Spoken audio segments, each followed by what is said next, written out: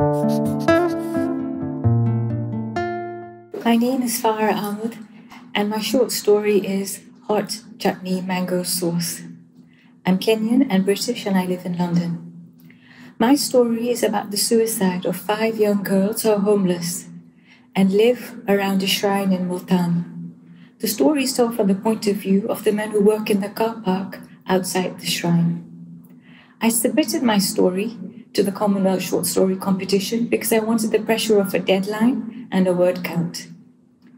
I always read the Commonwealth short story shortlist, and there I find gems of short stories, and I find them to be the benchmark of the best stories coming out of the Commonwealth.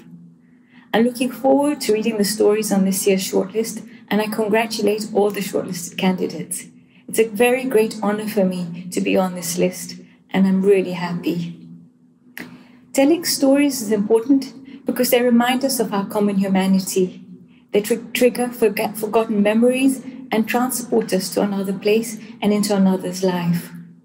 Even though the characters may be very different from us and in a faraway place, their hopes and fears, their successes and disappointments resonate with us, and we're moved to reflect and sometimes even act.